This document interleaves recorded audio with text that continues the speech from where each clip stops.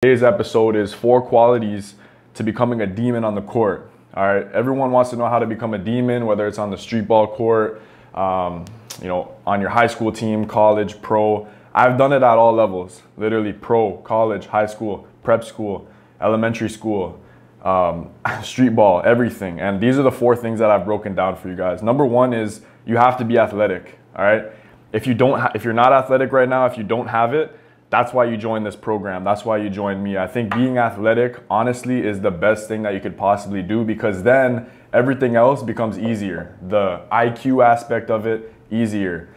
Making the right reads becomes easier. Dribbling becomes easier. Finishing becomes easier, right? You can get those and ones. You can start dunking on people. You can start blowing by people. Defense definitely becomes easier.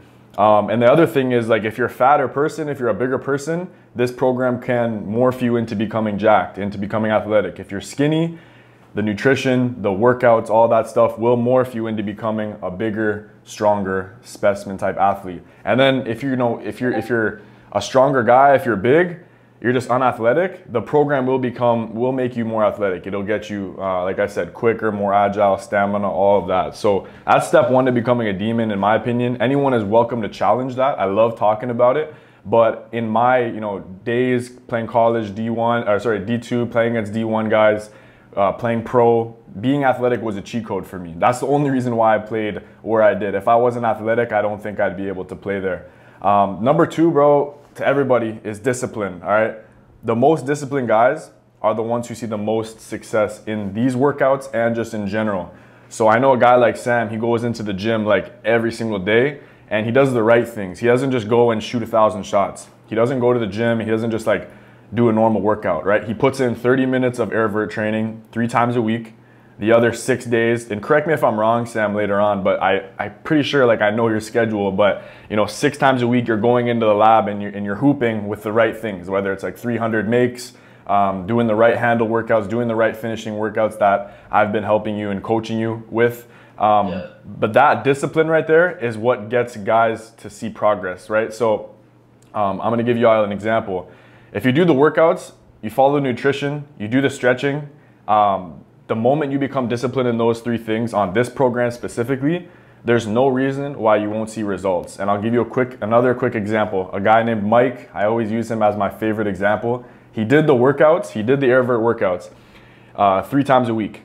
He did somewhat of the nutrition and he kind of followed the stretching. He wasn't disciplined on all 3 stances, right?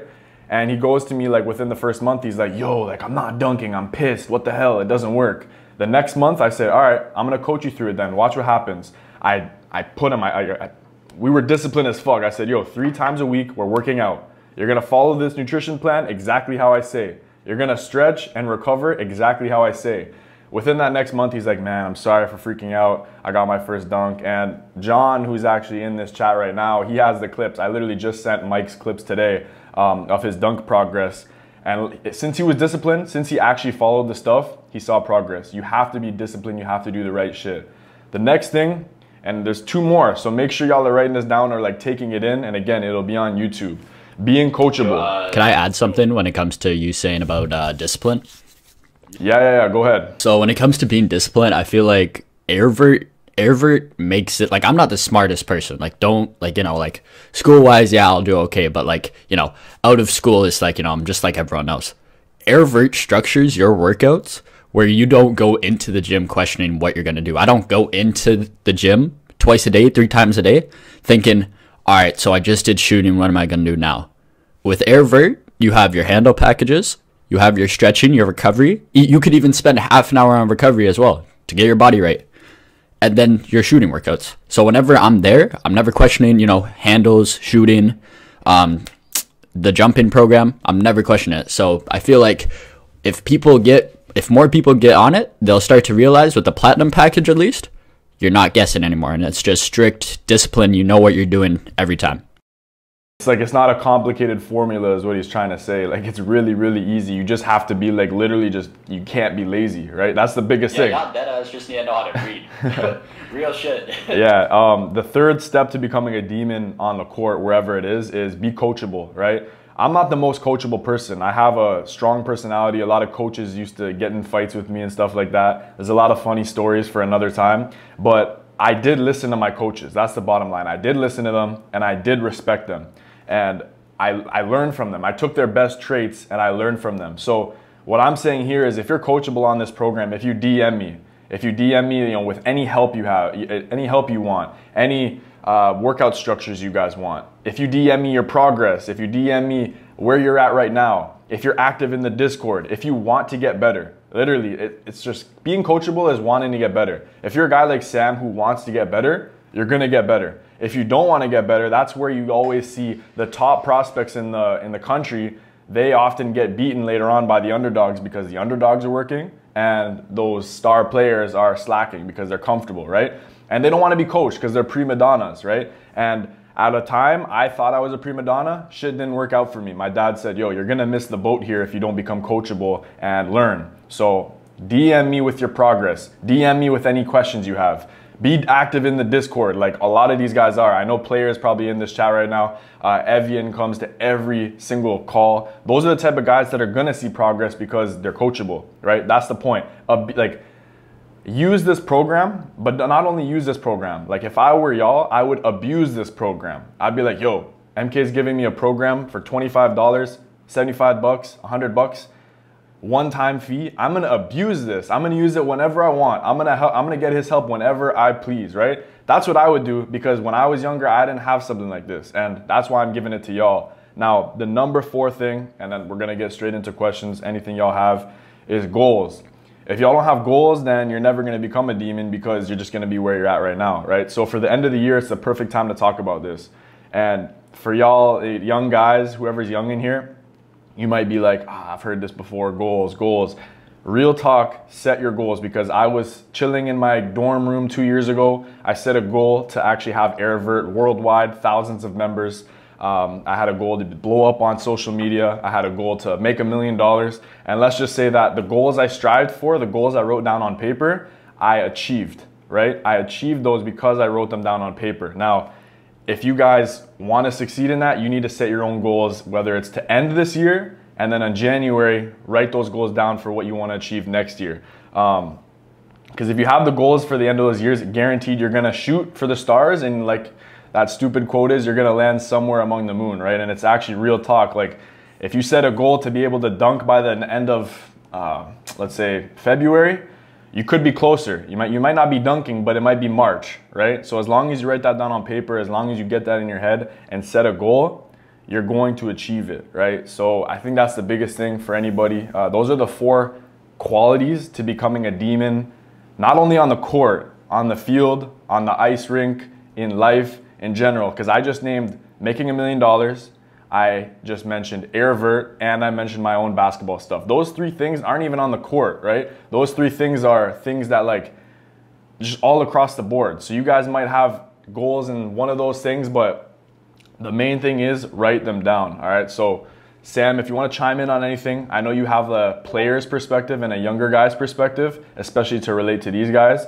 I'll let you do that. And I will let you guys know real quick before we get into questions. We're live on YouTube. Or it's going live on YouTube, so don't do any stupid shit, you know, but I'm happy to answer all you guys for however long it takes. So Sam, go ahead real quick. So I feel like, what was the last section was, remind me, what was it? Goals. So one thing with goals is, for myself as well, I have a goal, I have a little goal book. So I write down everything that I want to achieve, you know, whether that's academic wise, parent wise, you know, helping my mom out, helping, like, you know, stuff like that. But all of those goals intertwine when it comes to staying disciplined, because you look at them every morning, you're like, okay, I'm about to get this workout in, this workout in, and it's all building up to my goals. Okay, academic wise, you know, I want to get 80s in all my classes so I can keep hooping, so then I can have offers open. I've been accepted to all my college programs, thankfully, because I kept my academics priority. And then I had so much free time to do, you know, all my workouts, to structure everything, to get onto Airvert. Because realistically, the 28 people that are in here, you and I aren't far. I'm only 17. I'm a senior in high school. I'm about to be going to college next year. I think I was in here, frick, man, it was probably like a month ago now, actually. Was like the first like real month I was in here talking, like trying to absorb as much knowledge as he said. Like when it comes to being able to soak everything up after a one-time payment, a little bit of convincing from my dad, because he sees that I have that work ethic. MK saw that I have that work ethic.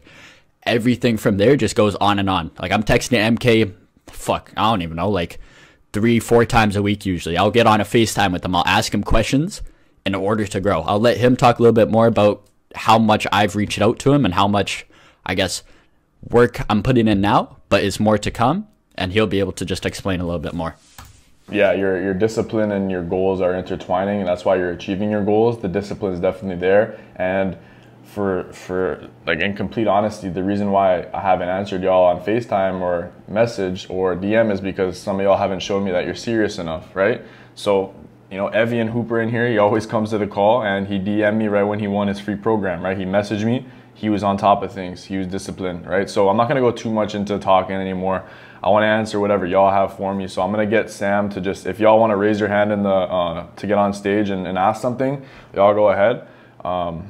Yo. What's good? Oh, can y'all hear me? Yes, sir. Yeah. What's going on? This is James, you know, the guy who mostly talks to you about, you know, social media stuff, right? Yes, sir, of course.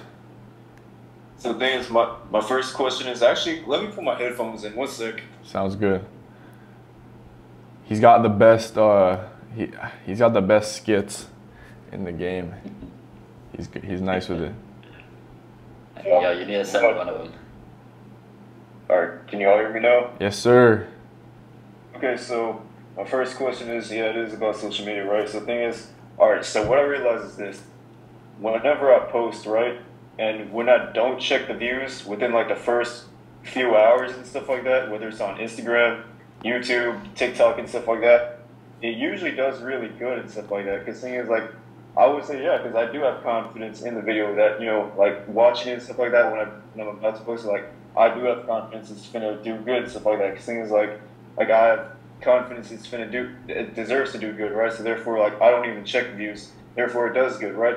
But if I do decide to like check the views, I mean, or if I do check the views, right, constantly after I post it, it usually does not do the best, if anything. So the thing is, and by the way, I've talked to J-Dub about this. He says like he never even checks the views, right?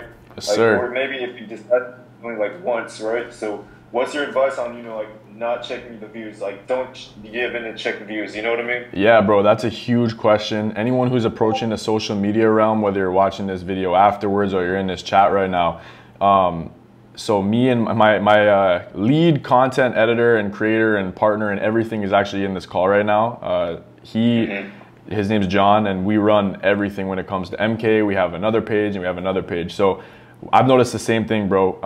When we post a Snapchat discovery page story, when we post a TikTok, when we post an Instagram story, when we post a YouTube video, if you just log off and vice versa, you know, you go on Instagram and you check your notifications. My notifications are always at 100 comments, 100 followers, 100 likes, because I don't check that shit. I don't care.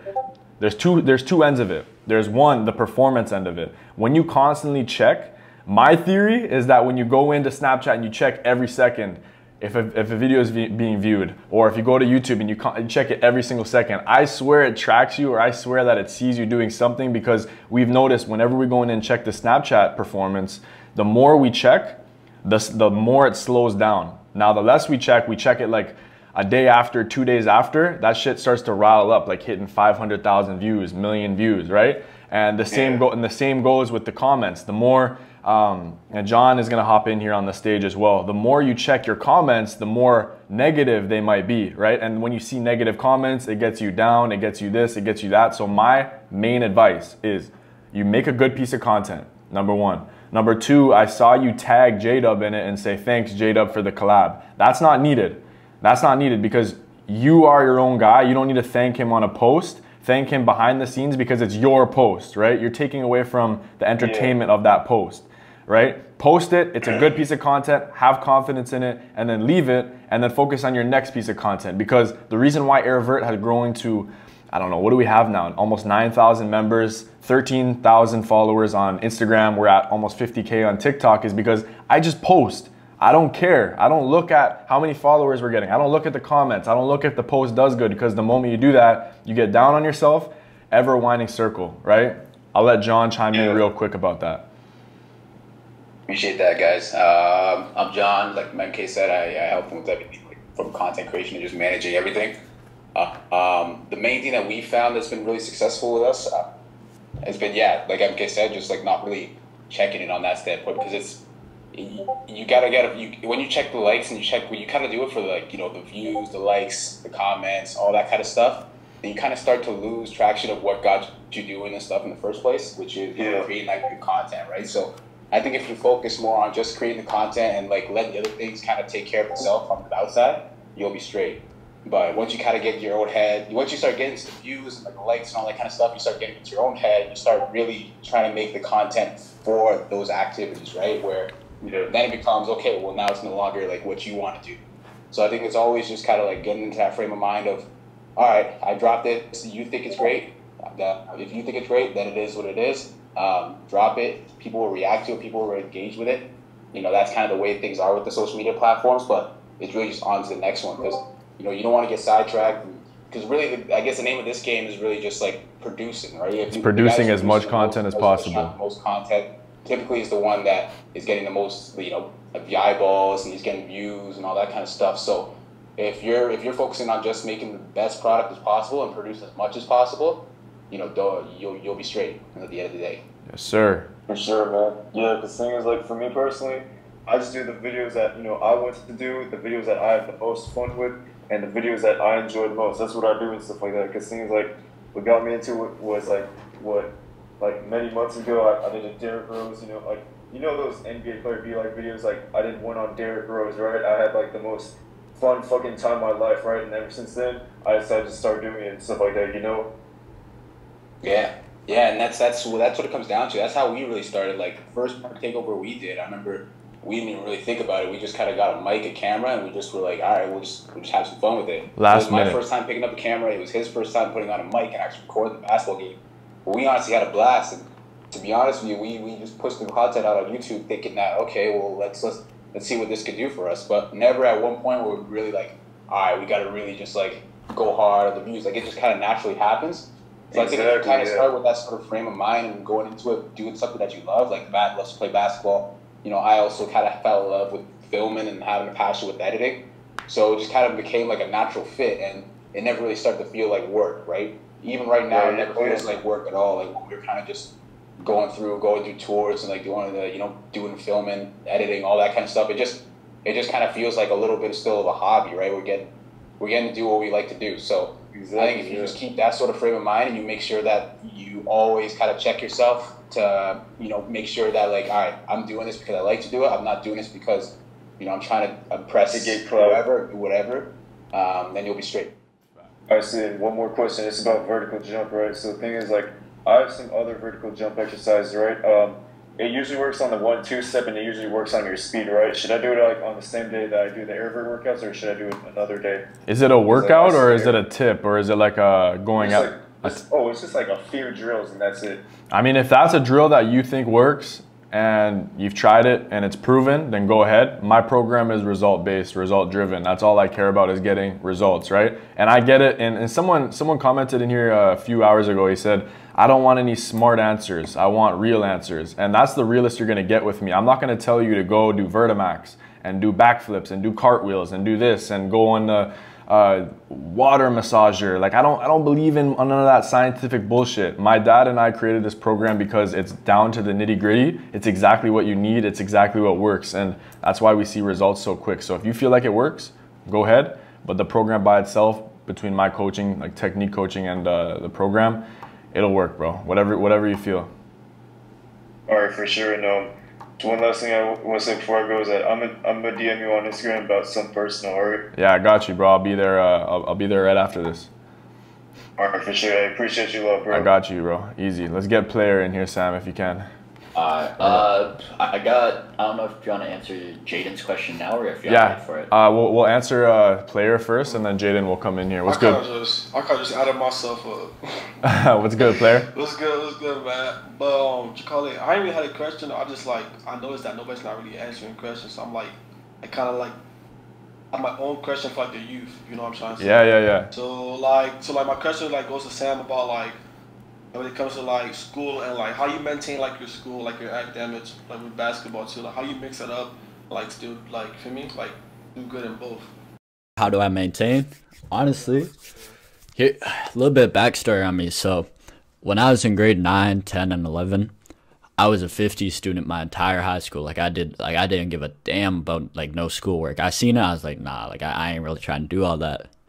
But honestly, it's like my grade 12 year, which is now, this was like the real big flip because for me, it's a make or break year, you know? Do I want to go to college? Do I want to pursue my aspirations, my dreams? This is what really kept me in focus. But even out of that, I think that the biggest thing for me is I want to see me be successful when I'm older. And I think Matt's told me this before. It's like you got to do what you have to do now before you get to do what you want to do. So whether that's, you know, taking that hour to do that schoolwork, all right, I'm going to just do this quick little hour, get this shit done, and move on. Now I can do what I want to do instead of procrastinate, because I know what it was like to procrastinate. Like I was failing my classes, I was doing all that. When I was in online in grade 10, I was squeezing in a whole like half of a like English course in one day because it was due, you know, the next day. So when I really just compared like where I was before, how I felt to now with all the freedom I have and being able to prioritize everything, I'm grateful that I did the work now instead of, you know, right at the last minute. Hopefully that, you know, answered your question. It goes back to discipline, bro. Just getting that work done, right? A procrastination, it's not going to allow you to do all the little stuff like becoming a college athlete or, you know, doing what you want to do.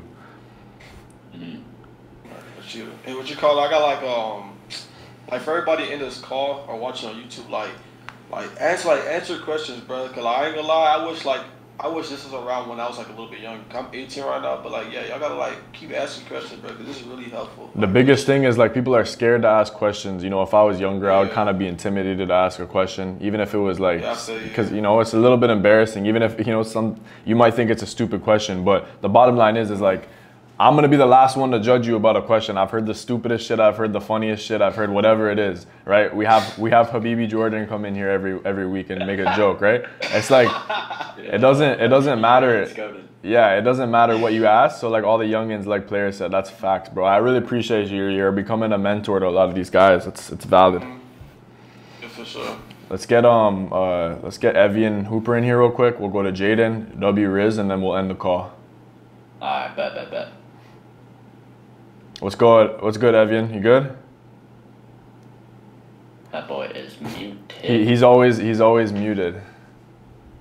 You always gotta take like 5 seconds. Then when he comes, he's straight to the question. Worst case, we'll get Jaden in here real quick. Evian has the program, so you can just reach out to me on message. Yeah, let's get Jaden in here. What's going on, Jaden? You good? Y'all hear me now? Yes, sir. Alright, so I have a question. I just got off an injury to my foot. Yep. I was wondering maybe what are some workouts or some basketball drills I could do to combat that. What's the leg injury or the foot injury? I pulled the muscle on the bottom of my foot, the balls of my feet. I pulled that. Okay, so like a lot of guys ask me about injuries, and I'm not like, it's tough because I'm not a doctor and I don't want to give anyone the wrong advice when it comes to injuries. I had something like a sprained ankle. I've had a torn, had something on a tendon at the top of my foot torn, and then I also had something on the bottom of my foot, very swelled up and stuff like that. So the number one thing you always need to do whenever it comes to one of these injuries is recover first. The hardest thing is to want to jump right back into it. Even my dad right now, he has an injury and he's super excited to hop back into stuff, but you need to like solve the issue first, and that might be the most hard. The injury is solved, yes. I'm done. You said what? It is fully healed. The injury is fully healed. Oh, okay. So it's already recovered. Okay. I was wondering some workouts to, you know. Okay, no, that's good then. The workouts to heal it, if it's fully healed, I would say get back onto whatever program you're following. Follow a system. If it's your foot, I would say massage it out with a lacrosse ball or something. Strengthen it and just strengthen your legs overall, because a foot injury. Say, what'd you say, player? Can I add on to that? Yeah, go ahead. I can kind of relate to that. Yeah, so I pretty much my 7th grade year, like my 7th grade year, I was actually able to like do dunk my 7th grade year, and then like I would say like off season like fractured my ankle. So like coming back into it, I would say the best thing you can do is like do like a lot of rehab. Like I would say go on YouTube and like search up like rehab workouts to like get your like ankle stronger, because like that's what you need to be able to dunk. You gotta get your legs stronger. So I would say do a bunch of like rehab workouts. You can really like use like a tennis ball under your feet, stuff like that. Yeah. All right, thank you. Yeah, I got you, bro. Keep on going, keep on grinding. Everyone that pulled up to the Discord, I appreciate you guys for asking questions. Anyone who's on the YouTube video watching this Discord right now, join the Discord. Links in the description below. Every Sunday we're going live. We're answering your questions. We're doing a 5 to 10 minute podcast segment. But other than that, the time's yours. This is your time to become a demon. You know, get your mindset right, get your dunk tips right, get your nutrition right. Whatever you need help with as an athlete to get more athletic, we got you here at Airvert. And like I said, every Sunday, 9:30 Eastern Standard Time, we'll be on there. Thank you for tuning in. We'll be back next week with another video. We'll see y'all then.